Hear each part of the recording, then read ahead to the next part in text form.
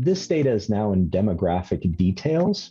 So you have to click on reports and then demographics and then detail, and then just give it a second to load. Obviously, you're going to want your date ranges to whatever's better for you first, and then as the report populates, you'll get some XY gradient charts, and you'll have new users here. And you'll also have some dwell time, engagement rate. Each one of these has a very specific meaning. The very big difference between GA3 and GA4, of course, is that GA3 is cookie-based, and this is why Google needed to get away from it for legal reasons. So this is why they sort of fast-tracked the GA4 connections, which are fully event-based, meaning they don't use cookies anymore, and they're tracking what users actually click on the website. So your new user report, user reports here, engaged sessions, engagement rate, and so forth.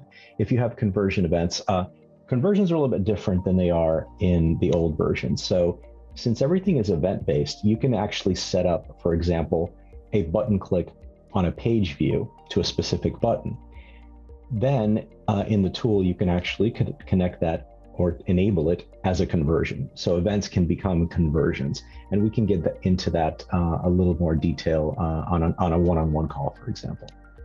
So a couple other things is your comparisons are over here, where if you guys remember your all users, your session data, you can set up session parameters through here, but it's a little bit different.